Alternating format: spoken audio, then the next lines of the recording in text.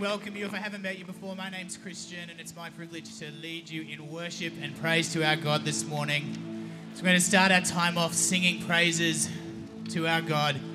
I invite you to join me to stand amazed at the goodness of God, at the wonder of our Lord. So whether you're here in the building or watching online, please stand and join us as we sing to our great God.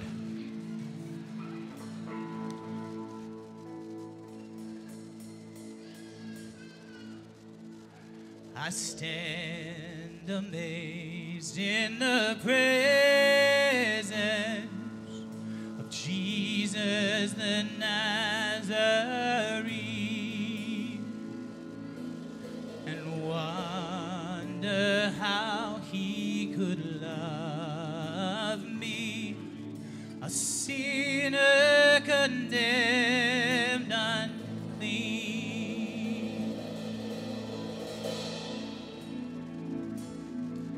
I stand amazed in the presence of Jesus the Nazarene, and wonder how he could love me, a sinner condemned unclean.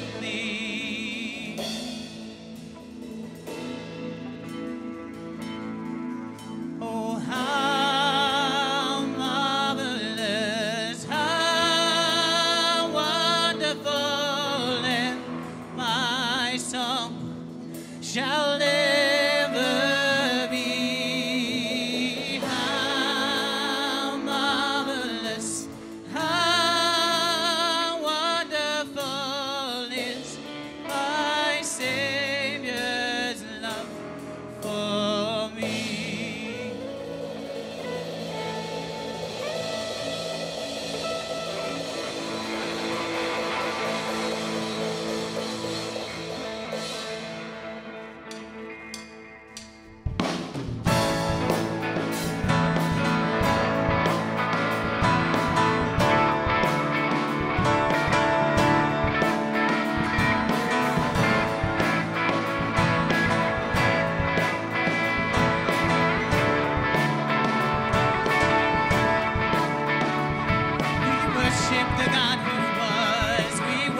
The God who is, we worship the God who evermore will be.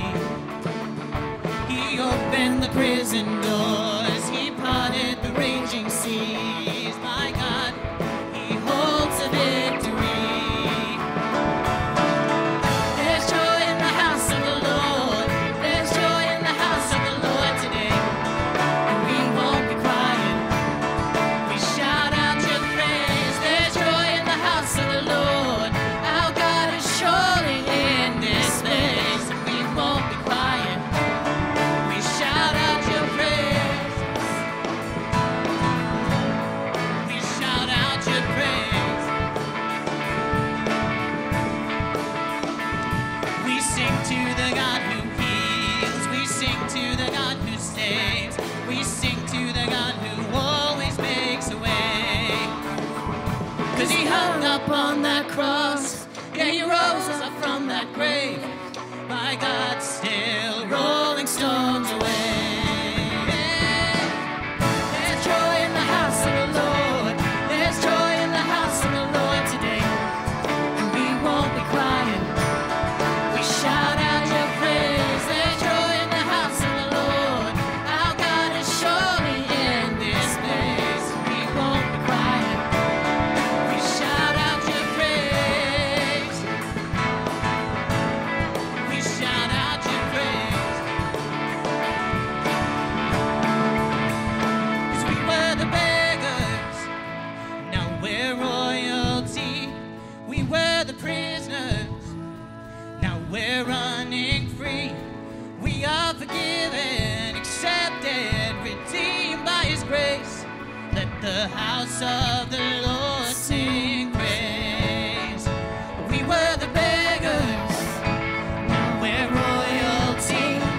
We were the prisoners, now we're running free.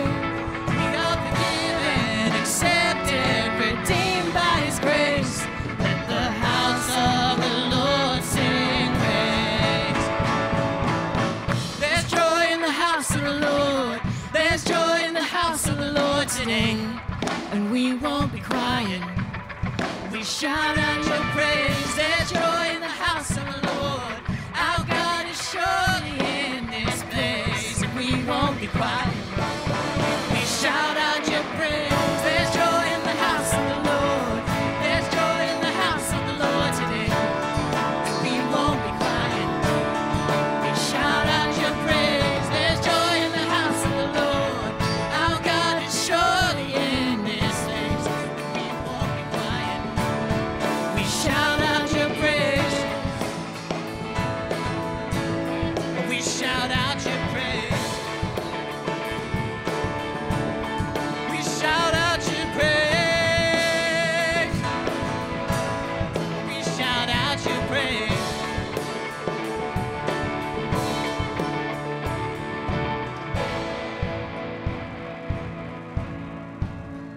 'Cause we were the beggars, now we're royalty. We were the prisoners, now we're running free. We are forgiven, accepted, redeemed by His grace. Let the house of the Lord sing praise.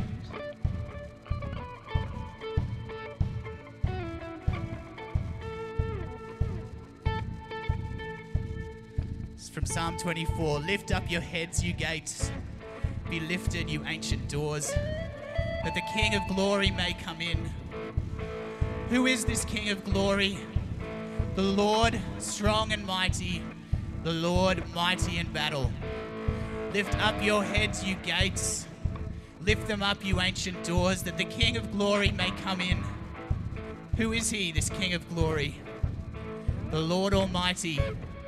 He is the King of glory.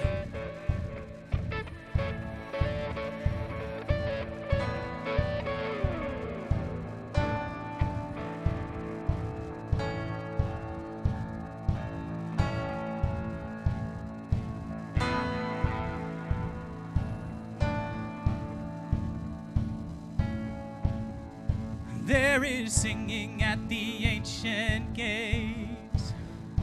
There's a melody of ceaseless praise. Age to age, the sound is only growing stronger. There's a throne beneath the name of names. There is seated on it one who reigns. And His kingdom now is here and getting closer. Praise Him. Praise Him like weather in glory. Here and now He's just as holy. Jesus, He's so worthy of it all.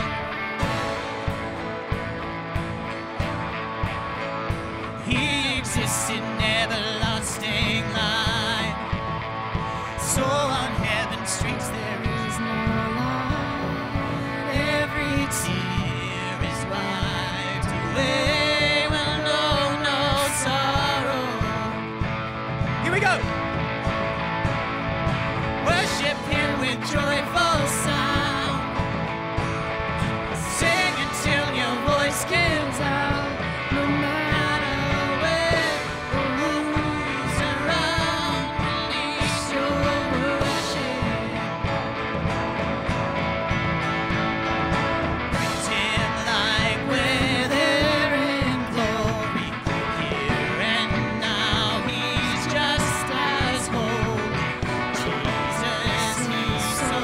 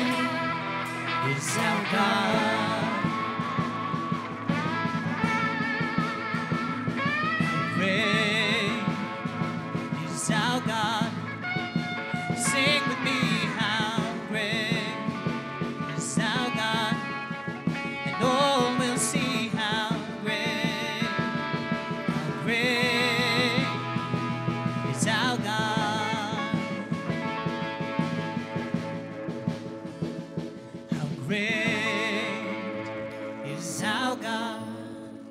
Sing with me, how great is our God, and all will see how great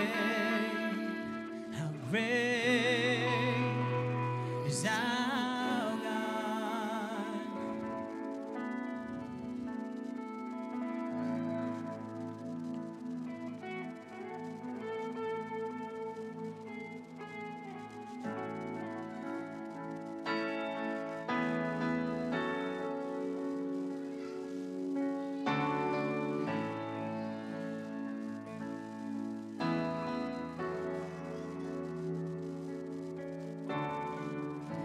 If love endured that ancient cross, how precious is my Savior's blood. The beauty of heaven wrapped in my shame, the image of love upon death's frame. Having my heart was worth the pain. Joy could you see beyond the grave? Love found my soul a dying for. How wonderful, how glorious, my Savior's God, victorious. My chains are gone, my debt is paid. From death to life, and grace to grace.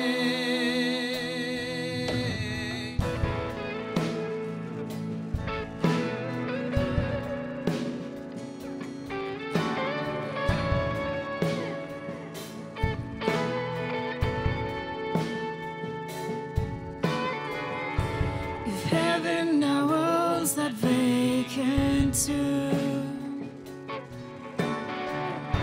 how great is the hope that lives in you. The passion that tore through hell like a road, the promise that rolled back death from its door. If freedom is worth the life you win, where is my sin? Where is my shame? If love paid it all to have my heart, wonderful, how glorious, my Savior's cross, victorious. My chains are gone, my debt is paid. From death to life, from grace to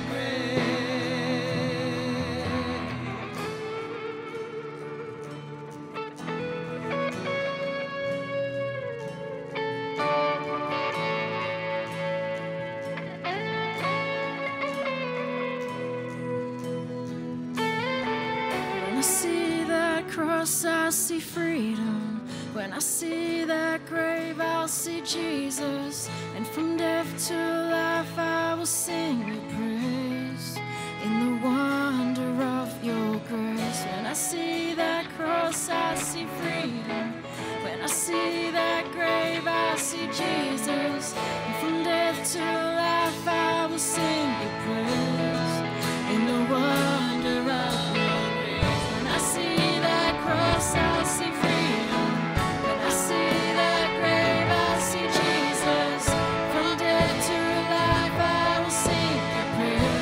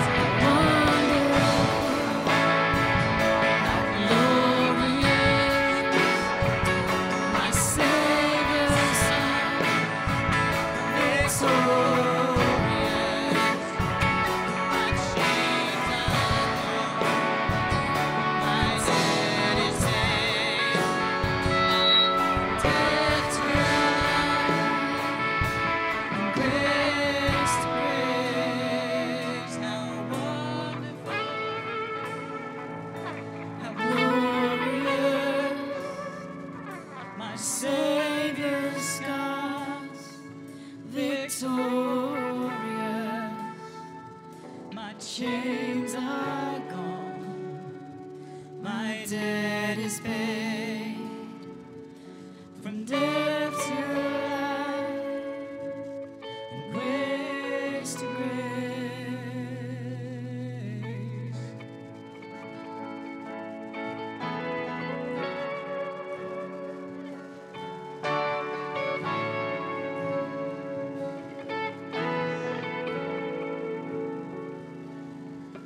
Singing how marvelous, how wonderful, and my song shall ever be. How marvelous, how wonderful is my Savior's love for me. Oh, how marvelous, how wonderful, and my song shall ever be. How marvelous, how wonderful is my Savior's love for me. Our God, how great, how wonderful, how marvelous you are. Beyond what we can imagine and fathom. Lord, you flung the stars into the sky. You spoke the earth into existence. You numbered each of our days. You know the number of hairs on our heads. You love us dearly as your children. Lord, thank you today, as always, for giving us a reason to sing. In the almighty name of our Lord and Saviour, Jesus Christ. Amen.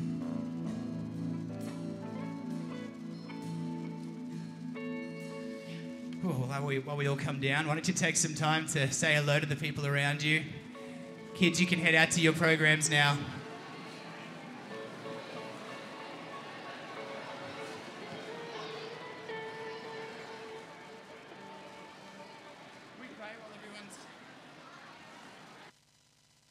Paul, also Paul.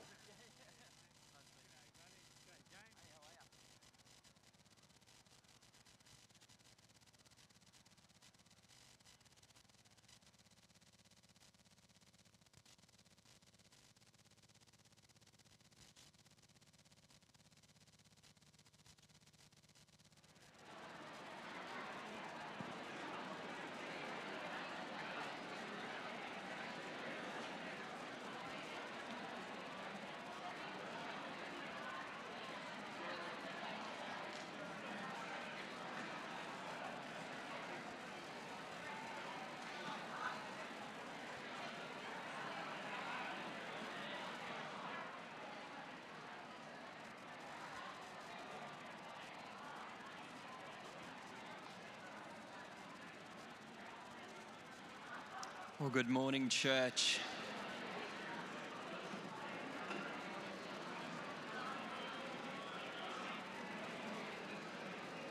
Love the fellowship. It's so good. For those of you who don't know me, my name is James. I'm the associate pastor here at Hervey Baptist Church, and it's just so good to be here together. This morning, my 5-year-old says to me, "Dad, where are you going?" I said, "Well, it's a church day." He's like, "Oh, you like going to church, don't you?" I said, "Yeah." He's like, "That's where you go to see Jesus." And, I didn't go into the deep theology around church, but what I did say was, we can speak to Jesus wherever we are at any time of the week. But there is something special about coming together with the fellowship of believers, and there is joy in the house of the Lord. Joy in the house of the Lord.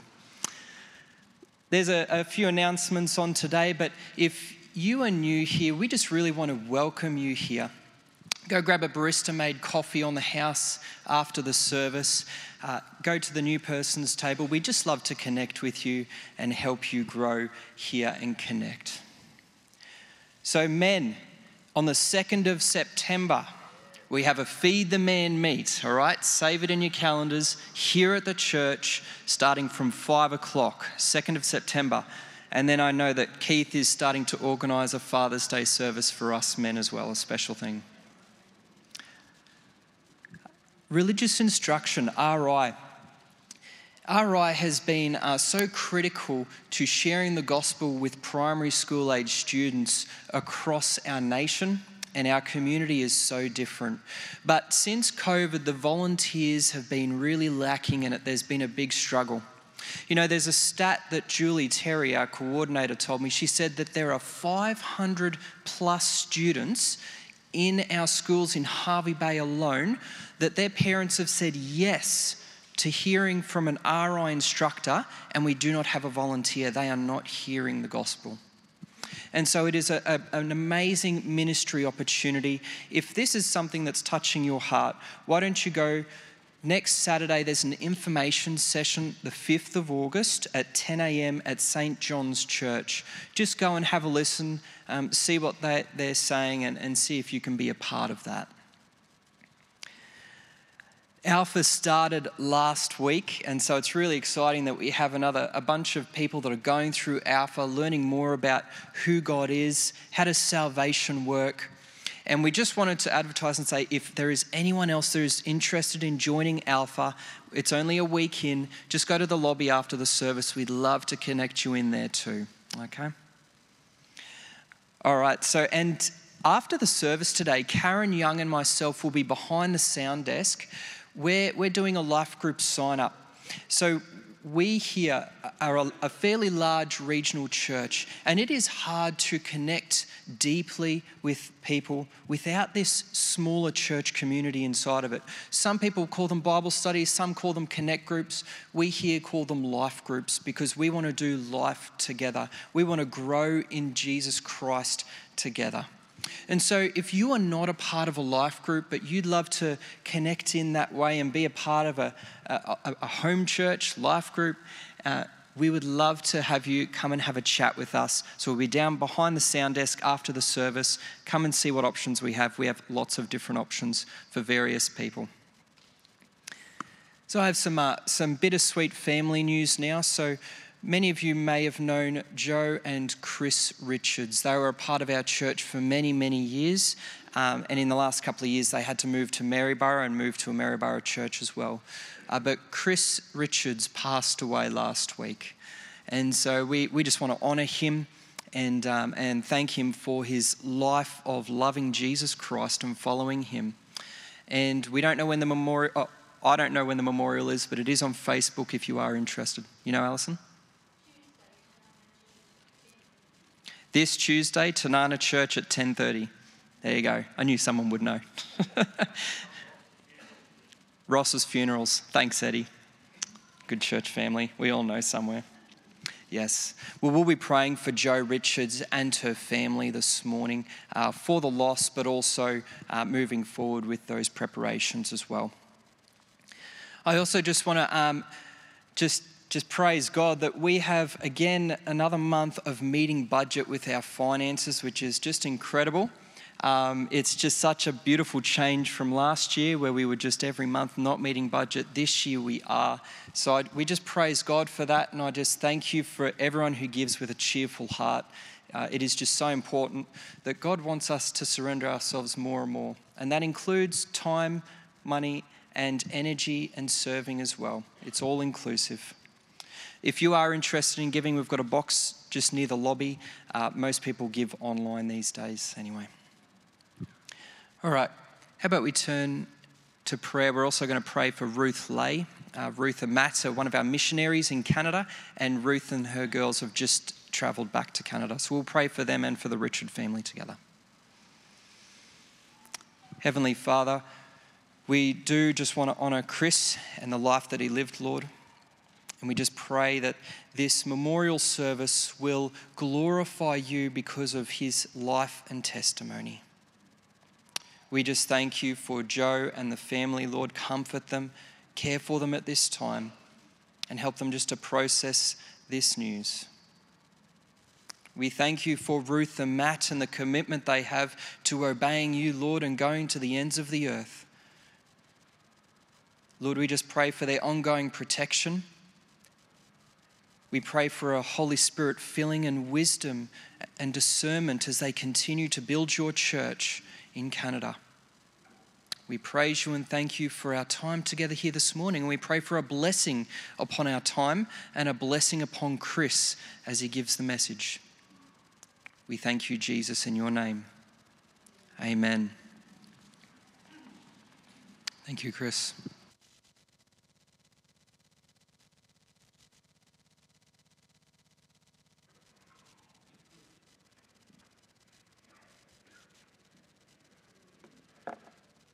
Good morning, everybody. If you missed it, my name's Chris. I'm half a senior pastor. It's good to be here, isn't it? They're gorgeous days, and it's just great to live for Jesus, isn't it, as we've heard this morning. We've come into this term and we're looking at a series on how God intervenes. We're looking at his sovereignty, his control, his power. And we're calling it the But God series.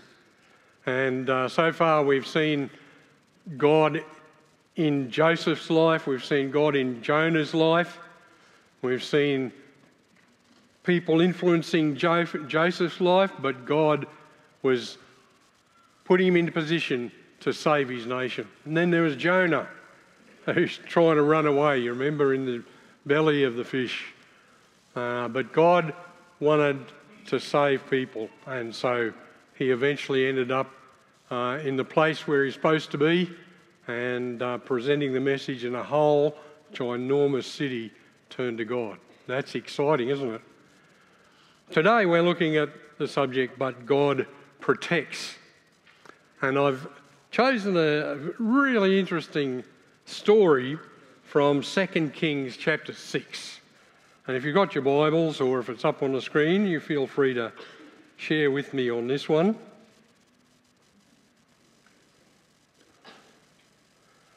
I'm going to read it first, and then we'll come back and we'll just talk about it as we go through the chapter and see what it's going to say to us about how God protects.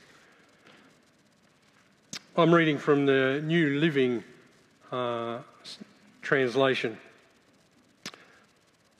When the king of Aram was at war with Israel, he would confer with his officers and say, "We will mobilise our forces at such and such a place." But immediately Elisha, the man of God, would warn the king of Israel, "Do not go near that place, for the Arameans are planning to mobilise their troops there." So the king of Israel would send word to the place indicated by the man of God, and time and again Elisha warned the king so that he would be on the alert in that place. The king of Aram became very upset over this. He called his officers together and he wondered, "Which of you is a traitor? Who's been informing the king of Israel of my plans?" "It's not us, my lord," the king said. One of the officers replied, "Elisha the prophet in Israel. He tells the king of Israel even the words that you speak in the privacy of your bedroom." "Go and find him. Find out where he is," the king commanded, "so I can send troops to seize him." And the report came back, "Elisha is at Dothan." So one night, the king of Aram sent a great army with many chariots and horses to surround the city. When the servant of the man of God got up early in the morning and went outside, there were the troops, horses and chariots everywhere. He goes, rushed back inside and he goes, "Oh, sir, what will we do now?" "Don't be afraid," said Elisha, verse 16. "Don't be afraid," Elisha said, "for there are more on our side than on theirs." Then Elisha prayed, "O Lord, open his eyes and let him see." The Lord opened the young man's eyes, and when he looked up, he saw that the hillside around Elisha was filled with horses and chariots of fire. As the Aramean army advanced towards him, Elisha prayed, "O Lord, please make them blind." So the Lord struck them with blindness as Elisha had asked. Then Elijah went out to them and told them, "Hey, you've come the wrong way. This isn't the right city. Follow me, and I'll take you to the man you're looking for." And he led them into the city of Samaria. As soon as they had entered Samaria, Elisha prayed, "O Lord, now open their eyes and let them see." So the Lord opened their eyes, and they discovered that they were in the middle of Samaria. When the king of Israel saw them, he shouted to Elisha. He said, "My father, should I kill them? Should I kill them?" "Of course not," Elijah replied. "Do we kill prisoners of war? Give them food and drink and send them home again to their master." So the king made a great feast for them and then sent them home to their master. After that, the Aramean raiders stayed away from the land of Israel. Pretty exciting, isn't it? I'm told to keep reading. I'll tell you about that in a minute, because the next bit says that Ben-Hadad came to besiege Samaria. And I'll explain that in a minute if you just tune in. Let me just explain a few things first. In the Bible, there's two prophets who have almost the same name. It's a little confusing sometimes. Elijah, J, and Elisha. Elijah came first, and he was the one that apprenticed Elisha and trained him. And when he finished his life, he handed over his authority to Elisha. And Elisha went on to be the prophet. And these prophets were amazing. They did some amazing signs and wonders. And so, keeping in mind, you've got to get it right, Elisha. Today we're talking about Elisha. Now, Elisha succeeded Elijah, who in some ways was considered to be one of the greatest prophets. Elijah, though, when you look at his story, and you can read that in 1 Kings, and coming up into the first chapter in chapter 6, it's an amazing story. But what you find with Elijah, the difference between Elijah and Elisha, is Elijah was not accepted by his king, who was Ahab, and his evil queen Jezebel. And all the time, Elijah is getting chased around all over the place. Though I want you to read 1 Kings and read the prophet of Elijah on the Mount Carmel. It's my most favourite victory story in Scripture, when he met with a whole heap of prophets of Baal, and they had a competition. Guess who won? It's a great story. You can go back and read that during the week. But King Ahab, his king, was a bad king, and his wife Jezebel. But Elisha had a different story. He came under a new king called Jehoram, and Jehoram wanted to hear from God. He wanted to have his prophet telling him. In fact, you see that Jehoram just did exactly whatever the prophet told him to do. So that's the situation that Elisha comes in. Now, another little thing that I'd like to explain to you today too is the king of Syria or /Aram. Depends on your translation as to whether you've got Syria, king of Syria, or king of Aram. Now, they tend to be the same, sort of used in the same way, but Aram is more like down the bottom end of Syria. Let's have a look at the map. I'm trying to show you this bit. Can you see that up there? And I've chosen a map that has the modern day countries, so you can put it in perspective. Can you see my little red dot there?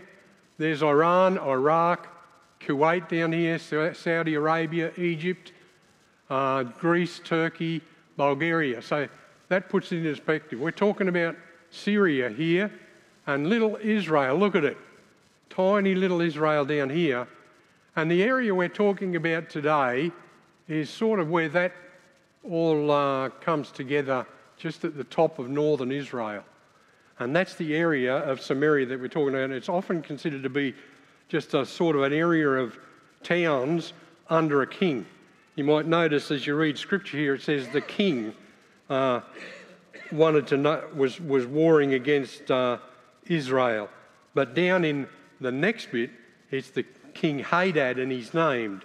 And the reason for that, I think, is that you'll find that this area of Aram was like a little set of towns where they got together under a king, more like sort of a tribal chieftain, and they used to raid across the border, across the Jordan River into to Syria.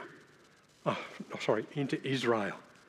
And so there's them, they call them Aram or Syria, but really this group, as you can see at the end of like verse 23, the raiders stopped going across the border. So this story is about the little bit of raiding that was going on by those chiefs, and then after verse 23 we get into the big Syria, King Hadad coming and putting siege onto Samaria. So keep that in mind as we just travel through this today.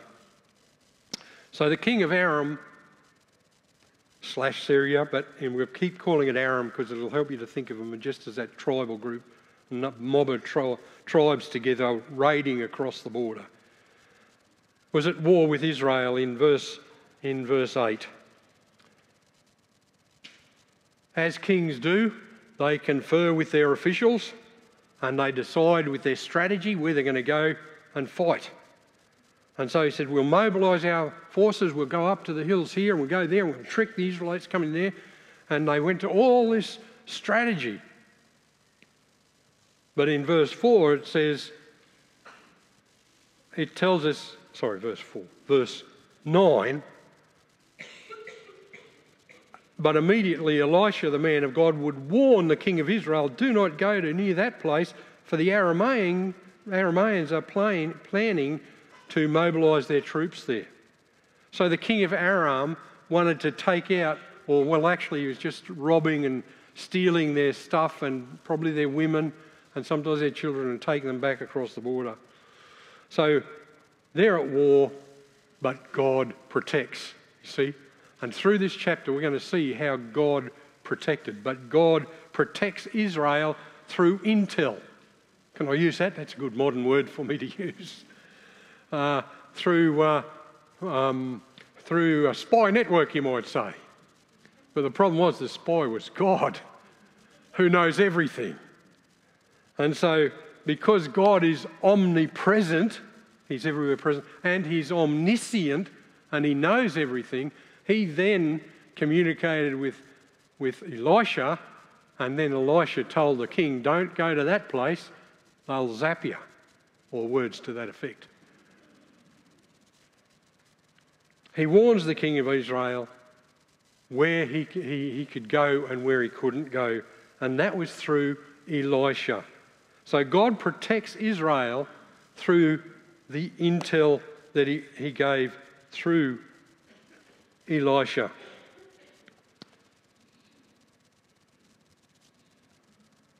As Elisha informed the King Jehoram of Israel about the war plans of King of Aram, the king got so frustrated, and you can hear it in the story, can't you?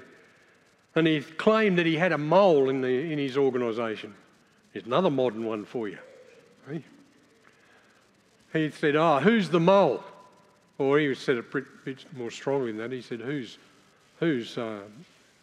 involved in treachery and telling our enemy what our plans are? Because in his humanness, he could only figure it out from a human perspective. And he said, somebody's got to be telling him. But you heard the reply from the army officer who said, oh no, it's not us. It's not us. We're not doing that.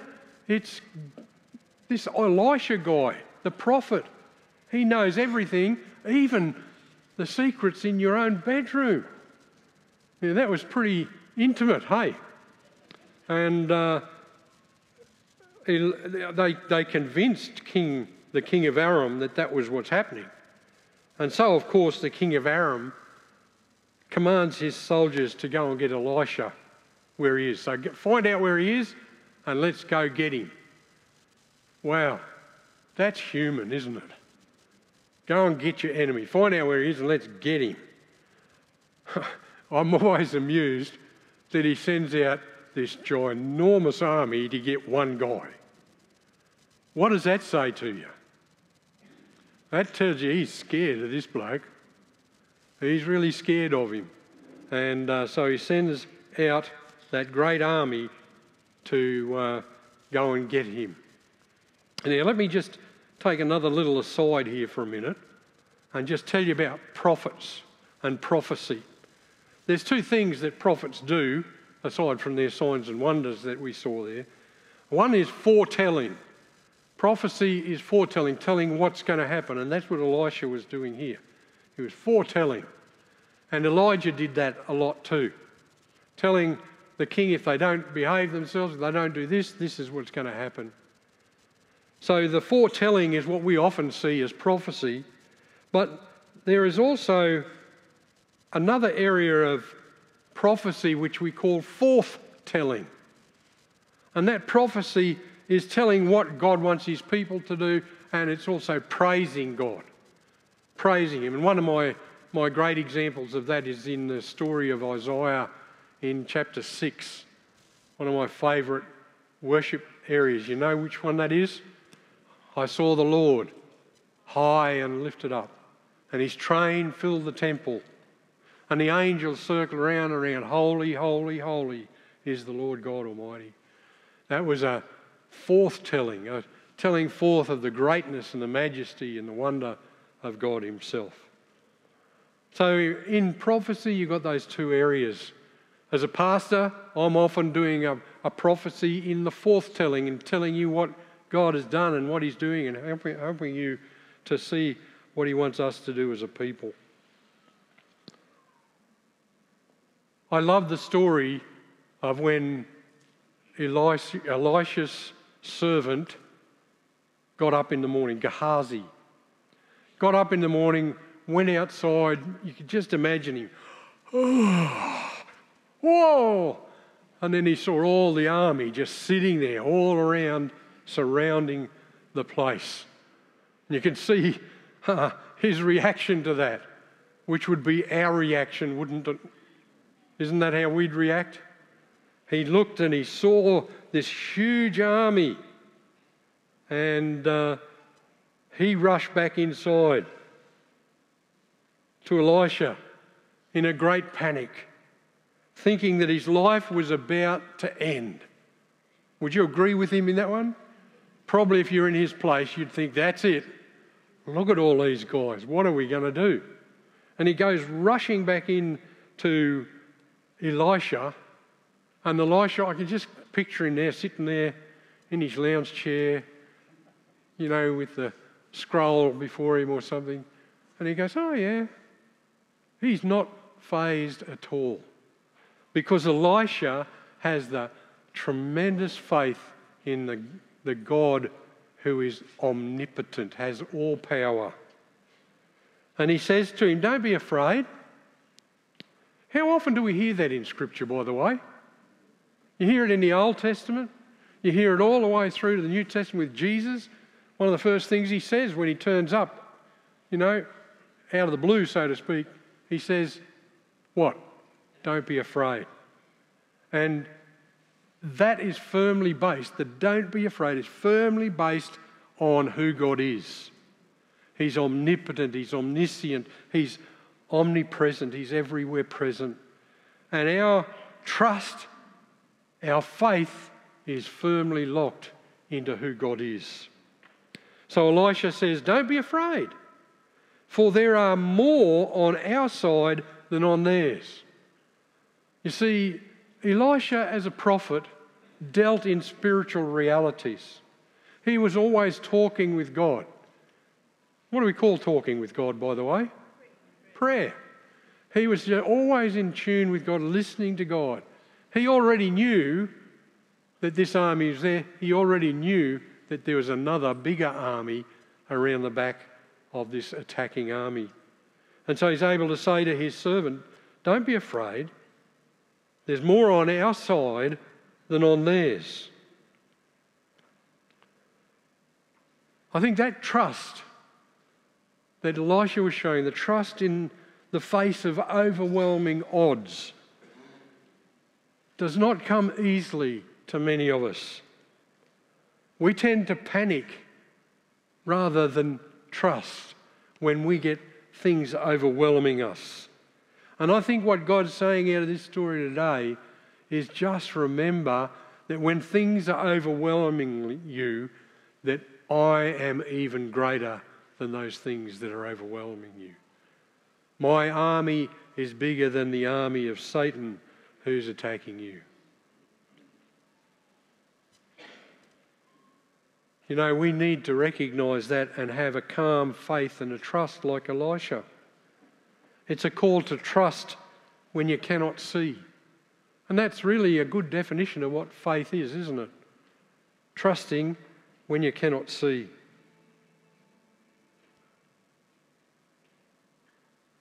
Sometimes when we have overwhelming odds that are coming down on our life, we need an Elisha. We need somebody praying for us. Because sometimes we can't get there in our own panic. We need others praying for us. And guys, I want to encourage you to pray for one another. You have no idea sometimes how powerful your prayer is in the life of the people you're praying for. It changes things. Prayer changes things. And I want you to have confidence in that prayer as you talk to God and he tells you there, look, you can see the army. Elisha quietly and expectantly prays to God. And he asks him to open his servant's eyes to see the spiritual realities. You know, earlier in the year we were saying we need to expect great things of God. We need to attempt great things for God. But we usually take the comfortable road. But I want to encourage you today to keep thinking about those things, to expect great things from God. God is doing great things. In prayer and in faith, we connect in with God and we can see the spiritual realities around about us. Elisha prayed, Lord, open his eyes. And so the servant went out and he looked and he saw that physical army of the king of Aram, this overwhelming big warriors and chariots. And then he looked up and he saw behind them the whole hillside all the way around was filled with spiritual beings that looked like fiery chariots. And guess what happened for Gehazi when he saw that? He suddenly was able to relax because he could see the potential of God. He could see the potential of God. I'll explain that a little bit in a minute.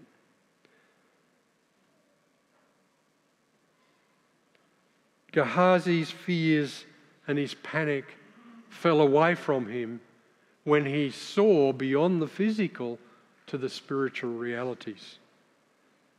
And guys, this is what it's all about as Christianity. This is what it is with Christ, that we can begin to see the spiritual realities in the spiritual world. Because the spiritual world is the eternal world. Our physical world is here for a time and we're intertwined with that spiritual life, but it's in our physical life that we get right with God. It's in our time here on earth, in this short 70, 80 years that we live, that we have the opportunity to meet and accept Jesus Christ as his Lord and Saviour.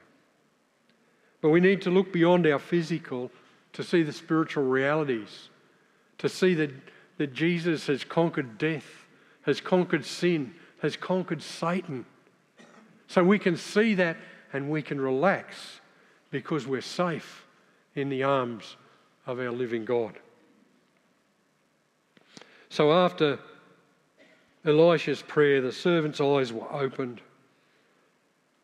Keep praying for each other that our eyes are opened, so we can see the legions of angels around about us. I don't have time to preach to you about angels, but sometime we might get that opportunity. But I don't know whether you believe in angels. I'm not talking about what the world thinks. I'm talking about the angels of God. Let me give you just one little thing. Cherub. When you hear the word cherub, what do you think? You think of that little baby on the card. Little chubby, fat baby with little wings. That's not a cherub. Sorry. You want to think cherub? Think about the angel that was placed outside the Garden of Eden with a flaming sword. Big, muscly, powerful being. That's a cherub. And we've got those kind of cherubs looking after us. Isn't that great? So lift up your eyes and see the spiritual realities around about you. And what happened was a very surprising victory. In verses 18 to 20, there is just amazing victory that happens here. In the normal course of events, when you see the angels of God, and you can go back to some of the stories with David and so on, when God acted, the enemy army was wiped out. And when that servant went out and he saw all those angels behind him, you would expect in the normal course of a story for the king of Aram and all his mob to be wiped out. Wouldn't you? That's what we normally would expect. But that's not what happened. God did something that I don't think we could have anticipated. Elisha prays again. And he prays and he says, Lord, make them blind. Strike the enemy blind. And that whole big army of Aram suddenly could not see. And then Elisha walks out to that big army. And I think God's smiling at this point of time. As God struck them, the enemy blind, they were totally and utterly defeated, without one death, without one wound. Only God could do that, eh? Wow. Amazing. How powerful is our God? And how powerful, friends, is your faith and prayer? You can all be Elishas, in tune with God and expecting great things and attempting great things for him. And so Elisha walks out in powerful faith and prayer. And he tricks the enemy and says, hey, the bloke you're looking for is not here. Let me show you where he is. He was telling a little bit of a fib there because he was there. But where he was taking him to, when their eyes opened, they would see that he was there. It's now the turn of the enemy army to be surprised.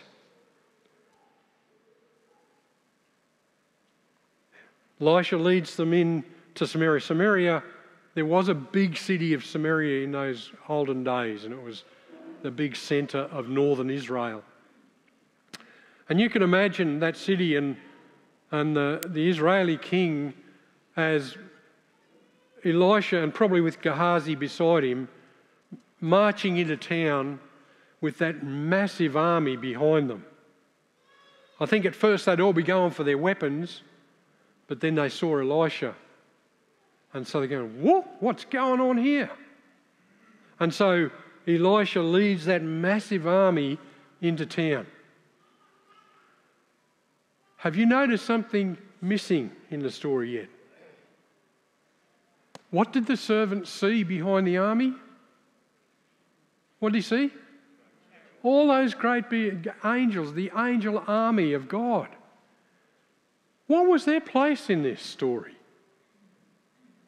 I've got one little idea that maybe they were all going along helping the army to find their way, because if you're blind you can't see.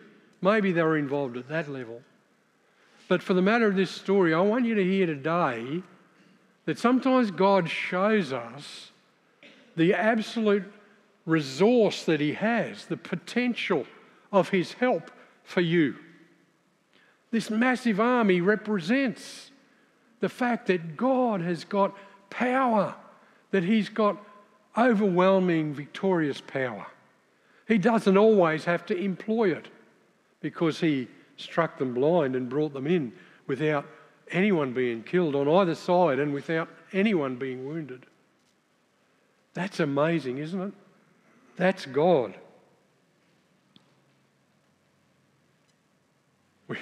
We laugh when we're reading the story before about when verse 21, when the king of Israel saw these guys, what did he want to do?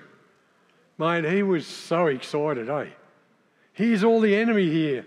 Here's all his army around the outside with the enemy inside, and he was getting all excited. He said, can we kill him? Can we kill him? Let me at him. And what did Elisha say? He said, no, that's not the way that we behave. We offer mercy and forgiveness. They're our prisoners. And at that stage, that whole army was totally under their control. And even though the king of Israel was keen for vengeance, I've got another but God here for you for protecting. But God protected the enemies. How about that? These enemies that were going to take out Elisha are now here, but God protects them. Isn't that fantastic? And you know, I hear an echo there. Do you hear this echo? The echo of the New Testament? The echo of what Jesus said to us? You hear that? He said, a new commandment I give to you, to love one another. And in another place he said, bless those who curse you. For those who are looking to do bad to you, do good to them. And that I hear going on here. It's an example in the Old Testament of something Jesus teaches in the New Testament. To love your enemies and bless them. That's countercultural today, isn't it? Our culture says vengeance. Doesn't matter what the court says. These guys are guilty. Let's get them. For Christians, we offer forgiveness. And you've seen that in some of the incidents related on TV when terrible things have happened and a Christian family says, we forgive them. And that's amazing, isn't it? But only Christians can have the heart and the mind to forgive. And so here's the echo of the New Testament. Here's the direction for us where we are going to treat our enemies with respect and forgiveness. We live in a culture at the moment that's greatly changing, and some of our politicians, you might feel a great degree of hatred and unkindness towards them, but I want you to pray for them. I want to pray a blessing on them, that God would come into their lives and touch them and transform them. God can do that, can't he? He's omnipotent. He's got all power. He's omniscient. He's got all knowledge. He's everywhere present. He can do it. Let's be Elishas and pray to God for the host of his army to be around Australia and to do great things. He can change our politicians. Do you believe that? It's going to take a fair bit of faith. But he can, and he will. Pray.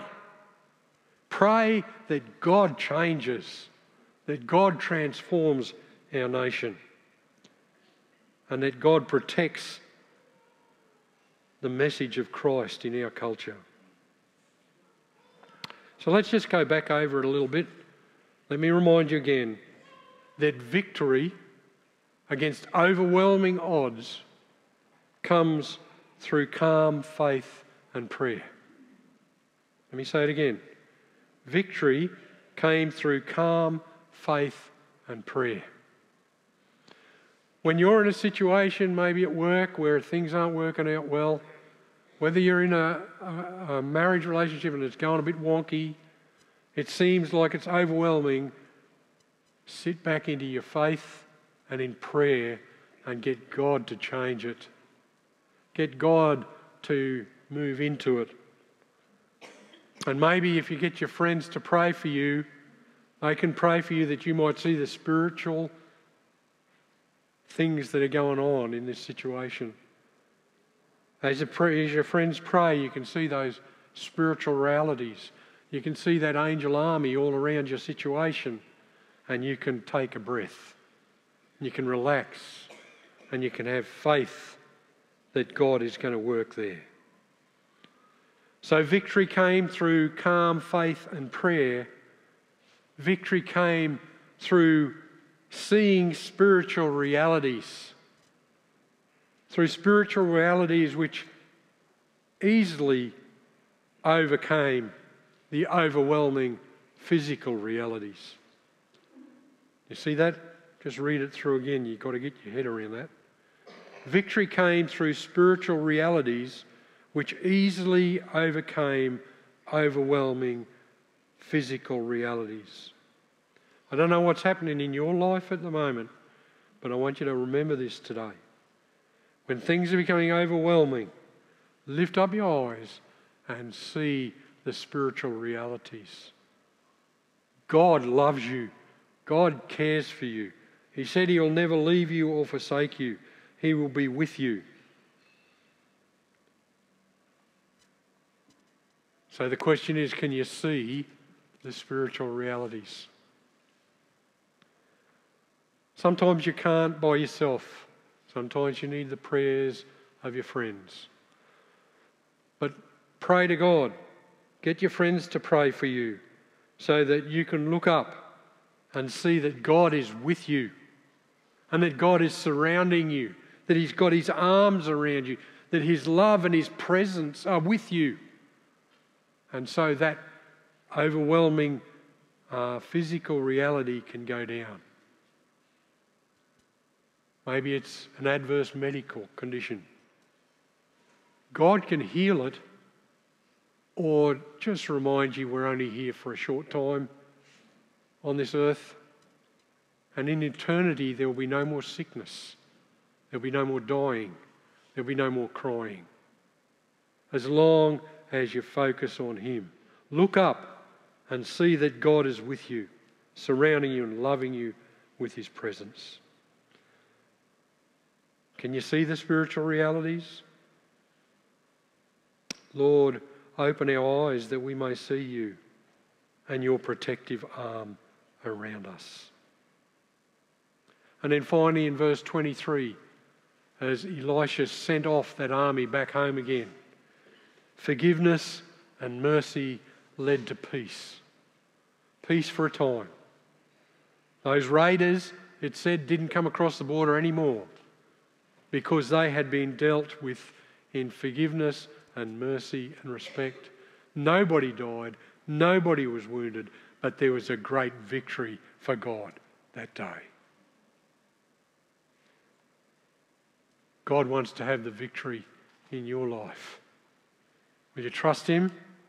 Will you open your eyes and see the spiritual reality of His presence with you? Let's pray. Father God, we have to confess that often we react physically or emotionally to things and panic sets in. And Lord, we tend to be afraid and we can't think straight. But Lord, we thank you for our friends and for our life groups who pray for us. And Lord, we pray that each one of us, we pray for each other, that our eyes might be open, that we might see Jesus, that we might see the power of the resurrected Christ in our life that overcomes all obstacles in the sense of giving us peace that passes all understanding no matter what's happening. Give us the joy of our salvation, Lord. Help us to fix our eyes on Jesus and look full in his wonderful face, so that the things of earth will grow strangely dim as we look on his beautiful face. Lord, we pray this prayer because we believe in you. You are our God and we are your people. We pray in the precious name of our Lord Jesus Christ. Amen.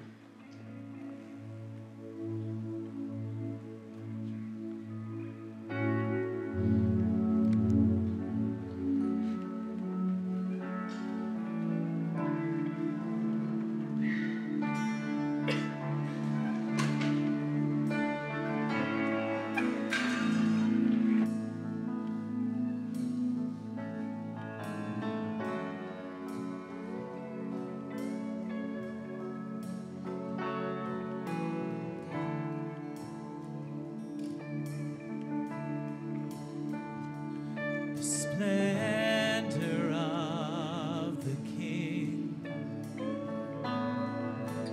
clothed in majesty, let all the earth rejoice,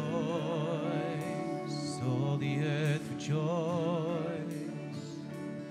He wraps himself in light, and darkness tries to hide, and trembles at his voice, trembles at his voice.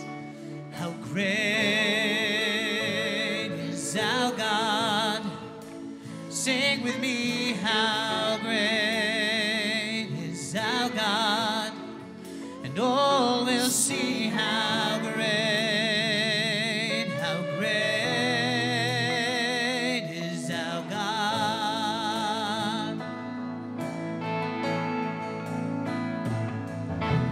Age to age he stands, and time is in his hands, beginning and the end, beginning and the end. The Godhead three in one, Father, Spirit, Son, the Lion and the Lamb, the Lion and the Lamb. Great is our God.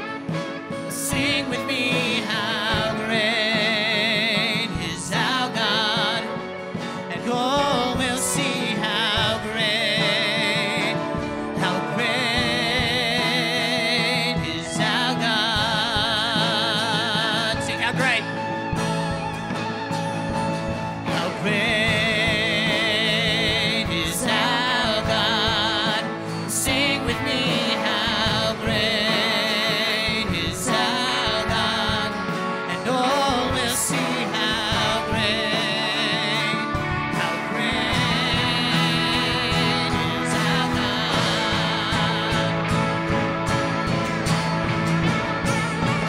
You're the name above all names, and you are worthy of all praise.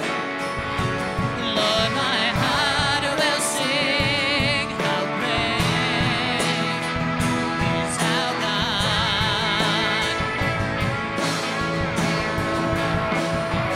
You're the name above all names, and you are worthy of all praise.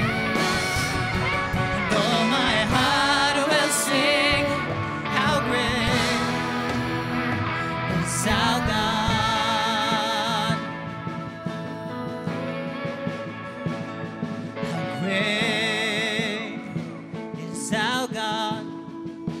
Sing with me, how great is our God, and all will see how great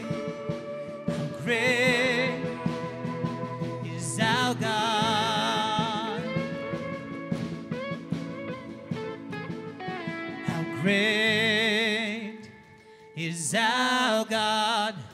Sing with me, how great is our God.